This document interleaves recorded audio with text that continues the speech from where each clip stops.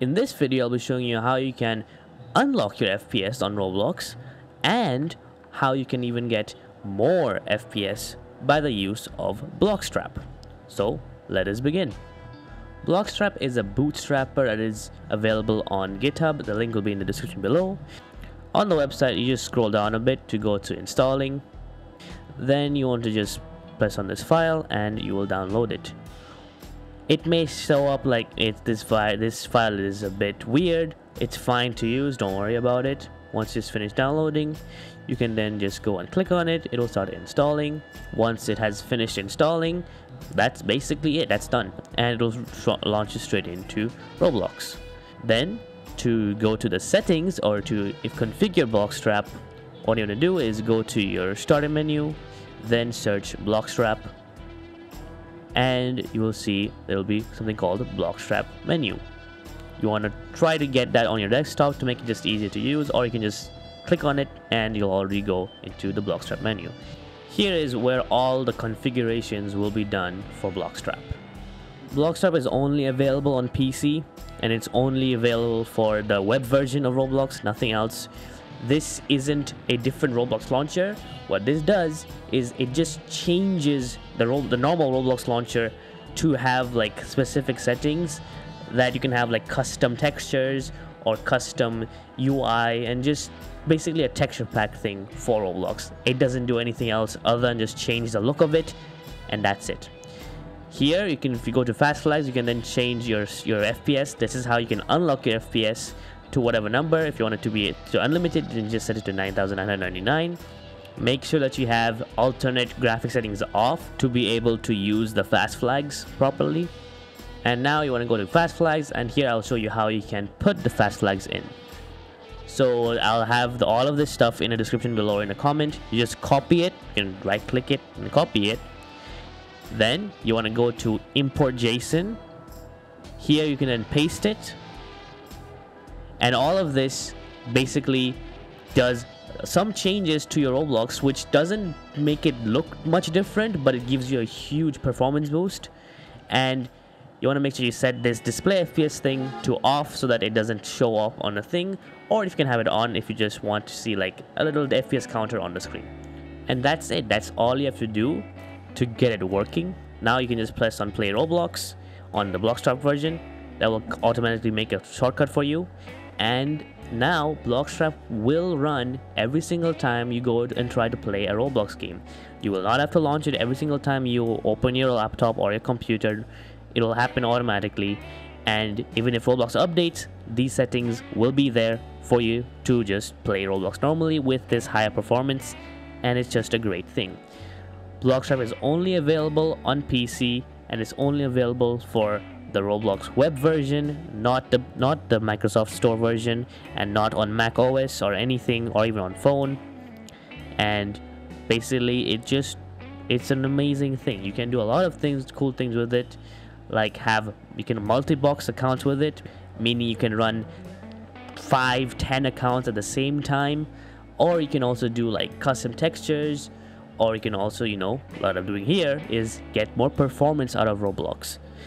This will run on any game, it doesn't matter. Of course, each game takes a bit differently, like the amount of FPS you gain from that game is a bit different.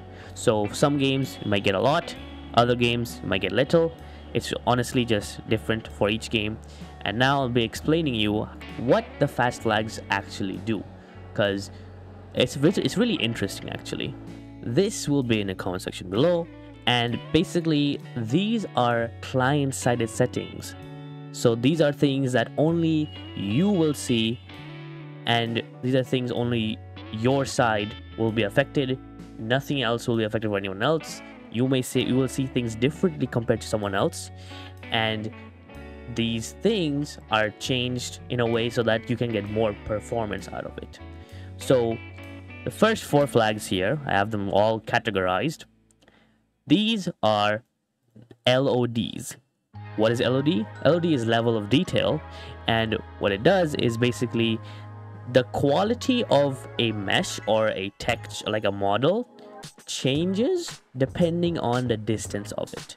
Roblox has them set to a really high number, which basically just makes it not even work properly, which is really weird. But what this does is it makes that really, really close. So you won't be actually you still won't notice it, but it'll give you a huge performance boost when you do play the game.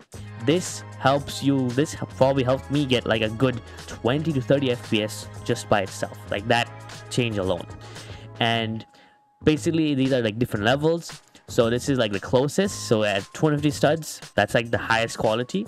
Then you go to the second quality, which is at 500 studs and below. Then you go to the third quality, which is 750 studs and below. And then you go to the final quality, so above 1000 things will be the lowest quality. And this helps you get a really good boost. Then we have these two flags, which is for textures. This affects all the textures, like the quality of all of the textures on Roblox. So this affects the resolution of them. It does not affect the texture itself, it affects the resolution of the texture. And you can set this number to quite literally anything. So 3 is the highest. So basically it'll force Roblox to load the highest quality texture on everything. So you can get some pretty cool looks from it. So like everything will be high quality. 2 is the one that I'm using because that is a very usable state, but also it gives you like a good 20 to 30 FPS boost as well. In my case, it is different depending on your device, but this thing is really good for a boost. And 1 and 0 are a bit unreliable, so I wouldn't go that far, and it also just makes the game look really bad. But if you want to do that, you can, but I would suggest setting that at 2, and that's it. I just keep it like that. And if you want to, let's say, just let Roblox do its own thing, because Roblox doesn't have its own system on like having a fluctuating texture amount, which it doesn't really work as much. But you can then set this to false, so then this number will not do anything. But for it to work here, you want to set it to true. Then we have one of the very important ones, which I think is the biggest game changer, which is this quality level override. What this does is this forces your client to make everything a specific graphics level. If you remember correctly, I've told you that you should have the BloxStrap setting for alternate quality setting to be off, because that affects this. So when you have that off, you have the default 10 graphic settings on Roblox. What this does is it forces your client to be at a graphics level of 2 in this case. What that means is this will now be at 2 no matter what your graphic setting is on the client, on like the settings place itself. And you can set this number to quite literally anything. You know, if you want it to be 6 at all times, no matter what graphic settings you choose, it'll be at 6. At 10, it'll be at 10. It cannot go more than 10 or less than 1. It's either in between those 10 numbers. And for me personally, 2 is the best, because actually graphics level 1 gives you less FPS in my case. You may have to change this out, but it really depends.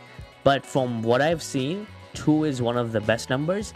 And if you don't like how the game looks at 2, then just keep increasing it, or don't install BloxStrap, then play Roblox normally, see what graphic setting suits you best, which one you like the look of the most, and which one you get the most performance out of, and just set it to that number. So 3 or 4 or 5 or 6, doesn't matter. You just set it to your specific number, which helps you get more performance. For me, it's 2, so I set it at 2. Then we have these 4 things. This you can set this false. This is just display FPS. This shows you like just a singular number of the FPS counter. It's a bit wacky looking, but that's fine. Then we have self-view-present. It's the new camera feature thing, which I just don't like it. It comes up every single time. I just have it turned off completely. We have the full screen title bar. This is the thing when you go and put your mouse on the top here, and then like a little bar comes down, which like covers like a huge part of the screen. I don't like that, so I have that off. And this actually doesn't work anymore, so I have this one instead, which basically delays it by like more than 1 hour basically. So this just works way better, and this both basically do the same thing. This is also a pretty cool one. What this does is this will basically just remove your player shadow. Personally, I think the player shadow, it's like, shadows are cool, but like sometimes they just look really weird, because sometimes like the meshes don't really work well with the shadows and it just doesn't look good. So have this set to 0 for it to be off, or you can just remove this in the fast flag if you want to. And we also have DisablePostFx. This basically just disables extra effects like glare from the sun or like blurriness. It just disables those extra camera effects, which makes the game looks good, but you don't really need them, so you just get more performance. And lastly, we have telemetry data. All of this stuff is just for like for Roblox to use. It just clogs up your internet so you can get a bit better ping or a bit more performance out of it. These, from what I've tested, they don't really do much, but they're just good to have, I guess. So you can never go wrong with it. And let's say you want to not change the fast flags from here, but let's say you want to change the fast flags from the menu itself. Again, search BloxStrap menu, click on it, then you go to fast flags. I have them all set up here. And let's say you don't want the telemetry stuff. Well, you can just do that. You can shift click it, and then you can select it, and boom, they're gone, like just like that.